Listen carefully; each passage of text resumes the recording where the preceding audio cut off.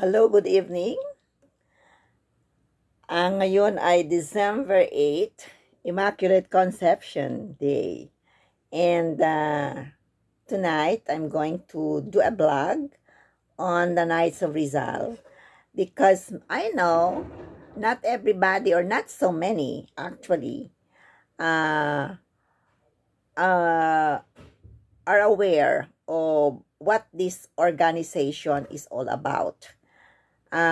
Many are thinking that this organization is a sort of a cult, and we have to correct, we have to enlighten this kind of thinking about this organization, because this organization is a cultural socio-civic organization. And I am going to tell you the history about this organization.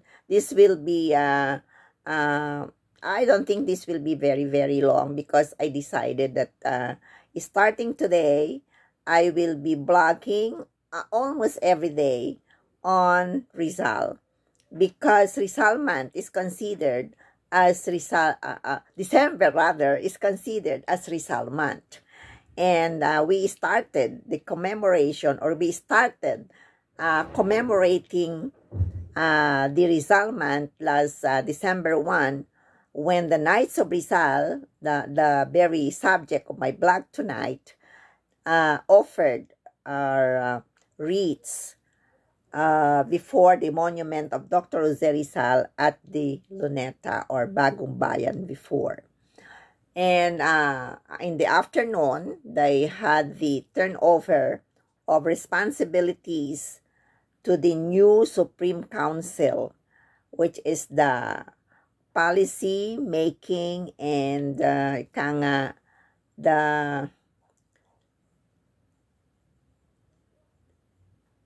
policy making body of the Knights of Rizal. And from the former Supreme Commander, because they have the Supreme Council, and the Supreme Commander is the highest official of the Knights of Rizal. Supreme Commander, Court of Appeals, Associate Justice Elijo Ibanez turned over the responsibilities to the new Supreme Commander, former Mayor and now Vice Mayor of Amono Rizal, Sir Calderon. And this is the subject of my blog tonight, in order for you to understand what this organization is all about. When did it start? Kailan ito nagsimula? Who started it? How did it start? No? Para tayong tayong what, how, and why. Okay. Okay, let me go direct to the point. Actually, the Knights of Rizal started on December 30, 1911. Wala pang pangalan.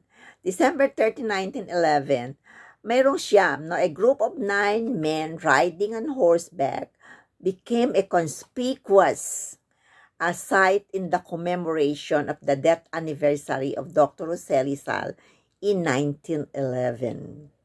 Simula nung taon na yon, these men riding on horseback became an annual sight at the Luneta. And these men were composed of men from all walks of life, and it was headed by former Chief of Police before the Second World War, Colonel Antonio Torres, Chief of Police of Manila. And so nakikita sila doon annually hanggang 1916. And so naisip ni Torres na gawing talagang isang organisasyon itong grupong ito ng mga kalalakihan. Kaya ng November 16, 1916, itong mga lalaking ito, who were a horseback riding group, paying respect to the memory of the national hero every December 30, was organized into a private non-stock organization named Orden de Caballeros de Rizal, Order of the Knights of Rizal. The original incorporators were Antonio C. Torres, of course. Siya ang nagsimula eh. Juan, nakakatuwa kasi naisip nila yon. Juan Flamenco, Martin F. de Vera, Jose A. del Barrio, parang Maria del Barrio, and Jose S. Galvez. Kellner Torres was the first Supreme Commander of the Order, yung konseho nila, Supreme Council. So nagkaroon sila si Torres, ang unang-unang Supreme Commander. If you are going to visit the Knights of Rizal headquarters in Intramuros, you will see all the Supreme Commanders. Hanggang may mga picture silang lahat doon. Parang yung presidente sa Malacanang, may mga photo sila. Doon meron din sila mga pictures. Colonel Torres was succeeded by the following. Ito yung mga naging Supreme Commander na makikita ninyo doon kung pupunta kayo sa Knights of Rizal headquarters sa Intramuros. Martin de Vera, Manuel Lim, Juan F. Nakpil, Hermenio Velarde, Teodoro Evangelista. Meron tayong street na Evangelista street sa May Quiapo. Hermenegildo Reyes, Santiago F. de la Cruz, Jesus Perpignan. Ito ay dating nasa I think sa Department of Education. Vitaliano Bernardino, ito ay sa Department of Education din. Jose Maria Paredes, Claudio Tehanqui, former Chief Justice. Jose S. Laurel III from the Laurel clan. Justo F. Torres, from yun nga, nagmula sa angka nitong si Antonio Torres, no? Ito nagkaroon Justo F. Torres Jr. Siya ay justice din. Simeon Simidalia, businessman from Quezon City. Conrado F. Vasquez, ombudsman. Sir Justice Pilomeno Mendoza, another justice. I started my association with the Knights of Rizal with Justice Mendoza, may kababayan from Batangas. Justice Angel Rica Alvarez, Attorney Lamberto Nangkil, a very good speaker. Congressman Elias Lopez, former assemblyman, attorney from Davao. Attorney Rogelio Quiambao, former si Elias Lopez, congressman from Davao. Si Attorney Rogelio Quiambao, former assemblyman from Quezon City. Major Vicente Palmon, siya ay from Manila's finest, mga police. Attorney Carmelo Gempisao, lawyer businessman from Davao. Joselina, former senator who is now president of the Manila Hotel. Justice Hilario Davide Jr., former Chief Justice ng ating Supreme Court. Sir Virgilio Isguera, former administrator of Rizal Province. Attorney Pablo Trillana III, a former chairman ba yun? Executive Director. Former Executive Director of the National Historical Institute din. Ngayon ay National Historical Commission of the Philippines, NHCP. Dr. Regis Romero, a very successful businessman, and Vice Governor Jeremiah Singson, who is the Vice Governor of Ilocos Sur and soon to be governor because he is running unopposed. And then after Vice Governor Singson, we have former Chief Justice Renato S. Puno, and then Associate Justice of the Court of Appeals, Elijo Ibanez. At ngayon, yung bago, mag-assume ng office ngayon, ay si Sir Calderon. The order thought of obtaining a legislative charter. Naisip nila, kailangan maging kagaya ng Boy Scouts, no? Kaya thus a committee on legislation composed of Justice Roman Osaita and Sirs Carlos Hilado and Pedro Sabido as chair and members actually were constituted in 1951 to study the feasibility of filing a bill in Congress to secure a legislative charter for the Order of the Knights of Rizal. So a bill seeking to have a law enacted to give the order a legislative charter was filed in 1951. So, noong 1951, na-file yung batas na yon. It was docketed as Senate Bill number 251 and was sponsored in the Senate by Senators Enrique Magalona, Lorenzo Sumulong, Esteban Abada, Emiliano Trillac Tirona, Camilo Ozias, Jeronima Pecson, Jose Avellino, and Ramon Torres. Congressman Manuel Zoza of Cebu sponsored the bill in the House of Representatives. The bill has the following explanatory note. The purpose of the attached bill is to accord a civic and patriotic organization known as the Orden de Caballeros de Rizal, in closing parentheses, Order of the Knights of Rizal, the same kind of official recognition and encouragement as that accorded to the Boy Scouts of the Philippines by Commonwealth Act number 111, by granting it a legislative charter and investing it with the necessary powers to enable it to more fully and more effectively accomplish the laudable purposes for which it was organized. The bill was enacted into law. The bill enacted into law will also serve as a historical monument to Rizal. It will constitute an official recognition by the Republic of the Philippines of the inestimable value to the nation of his teachings and examples and of the wisdom and necessity of inculcating them in the minds and hearts of our people so they may strive to follow and practice them. The authors and proponents of this bill believe that if the purposes or the purpose thereof are faithfully and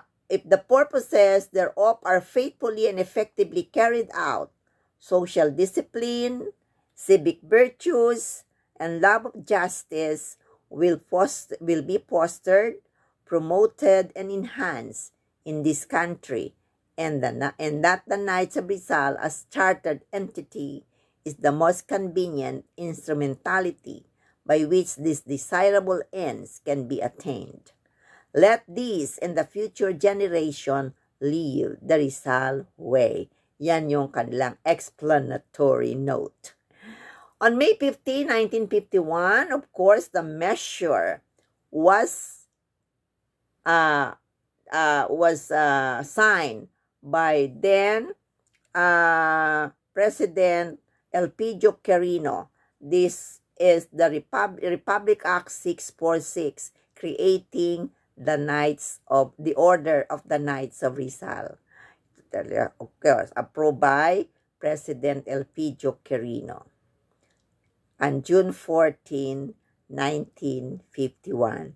And 5 years after, another law on Rizal was passed. That was Republic Act number 1425, which mandated the teaching of the life and the novels of Rizal in all schools, colleges, and universities all over the country in all curricular programs. And that was that law, Republic Act 1425, which was filed as Bill number 5561 in the lower house or House of Representatives by then Congressman from Laguna by the name of I think it's Jacobo Gonzales. No, basta the name of Gonzales. Bill number 5561. The counterpart in the Senate was authored by Clara M. Recto, Senate Bill number 438. And then later on, it was enacted into law, Republic Act 1425, which requires the study of the life and the two novels of Rizal in all colleges, university schools, colleges, and universities. It is started as a 1-unit course, and then it's now 3 units. No, you cannot graduate without taking the subject Rizal. So that was signed, that law, the first law, Republic Act 646, on the creation of the Order of the Knights of Rizal, was signed by President President Elpidio Quirino. The next law, is signed in 1956, was signed by Ramon Magsaysay. And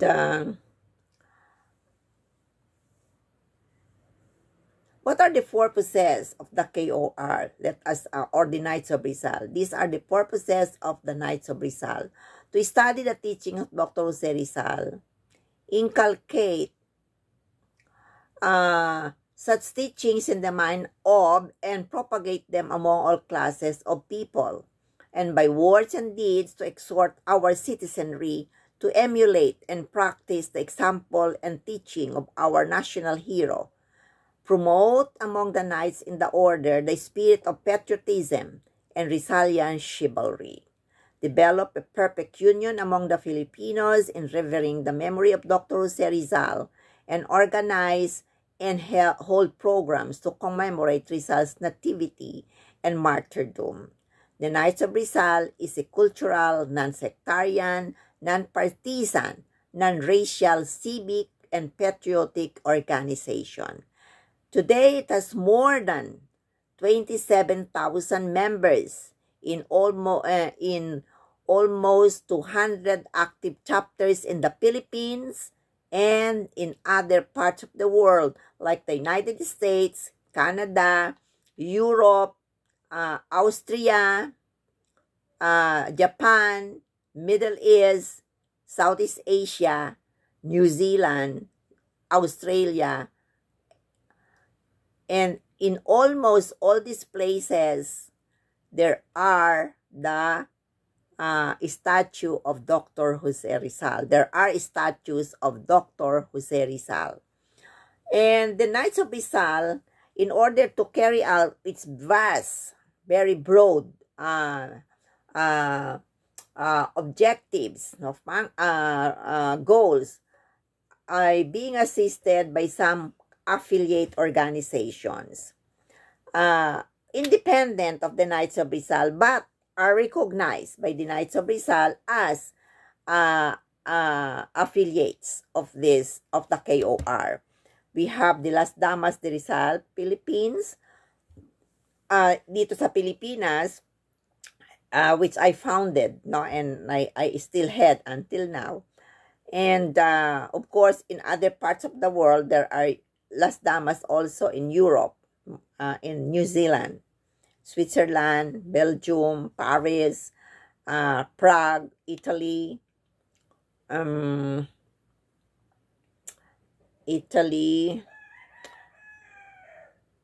marami pa, hindi ko na maisa-isa.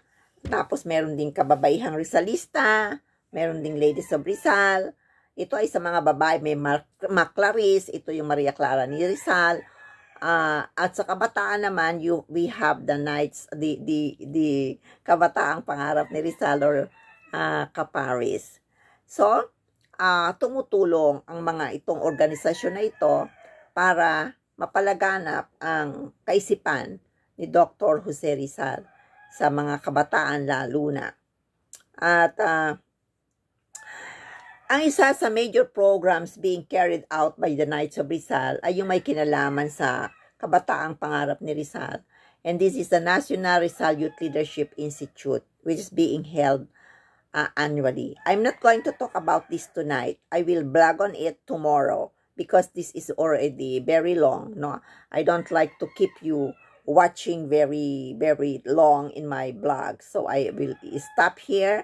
But tomorrow I'm going to blog about the National Rizal Youth Leadership Institute. So you will know also how the Knights of Rizal actually are trying to reach out to many youths in our, not only in the Philippines, but also in other parts of the world. Before I end, I would like to say that there are not, the Knights of Rizal is not confined only to Filipinos. Even foreigners who believe in the ideals and teachings of Dr. Jose Rizal and who believe in Rizal as someone worth emulating, meron sila. They can come and they can join the Knights of Rizal. Maganda yung ritual ng Knights of Rizal, no? Naka-blindfold dyan. Pagka tinatanggap ka na sa kanilang sasamahan, naka-blindfold ka pag sa initiation. Ba't hindi ka naman hinahampas, no? Ikaw lang ay tinatanong kung you are willing, you have done what is to be a real member of the Knights of Rizal. May tinatanong sila mga tanong, and you've got to know something about Dr. Jose Rizal. You cannot be there without knowing anything about Rizal, because that will defeat the very purpose, because your intention, the intention of the organization is to propagate the ideals and teachings of Dr. Rizal, and then you are coming it knowing nothing. That's a no. Kailangan marami ka rin alam kay Dr. Jose Rizal. And so, maraming mga foreigners nila kasama sa mga members niyan ay si Anwar Ibrahim who is very very strong kanyang belief kay Dr. Jose Rizal. There was an international conference, First Asian Renaissance on Rizal, no?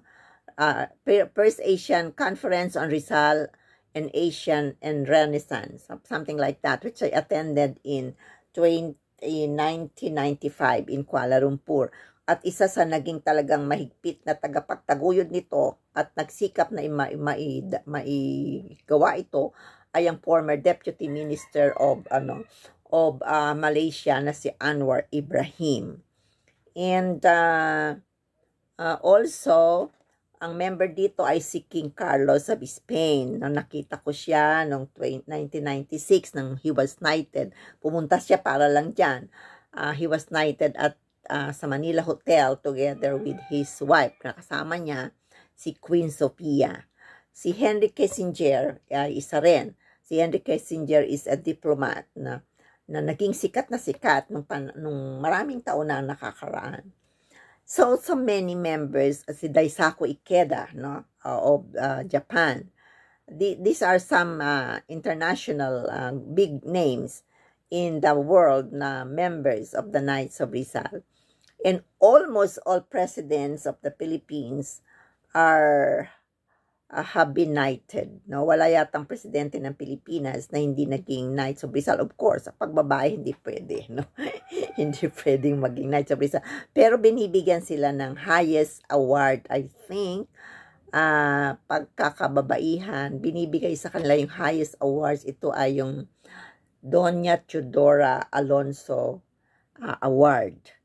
At yung ibang kababaihan naman, binibigyan din kapag ito yung second highest award, international award given to women na may malaking ambag sa pagpapagalaganap, no, ng mga aral at buhay ni Rizal. Ito ay ang Women of Malolos Awards. And modesty aside, I got that award in 2006 or 2006 as for my work in the propagation of the ideals and teachings of Dr. Jose Rizal and being active in this Rizalism movement. So that's the Knights of Rizal. I don't know kung mayroon akong nakalimutan, pero I think that's all for tonight. Tomorrow, I'm going to give you some inputs on the National Rizal Youth Leadership Institute, which will hold its 59th institute this December 17, but virtual. So for tonight, bye-bye. This is your Lola Amalia.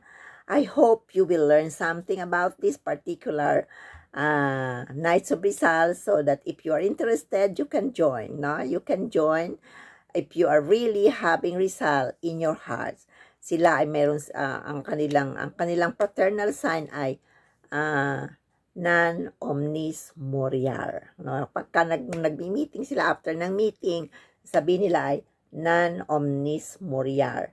Not everything in me shall die. Hindi lahat sa akin ay mamamatay. Maganda ang ritual nila. Maganda. So, good night for tonight. Good night for tonight talaga. And thank you for viewing my vlog. And please do subscribe to my channel, Just Me, Amalia. This is your Lola Amalia. Thanking you once again. Bye-bye.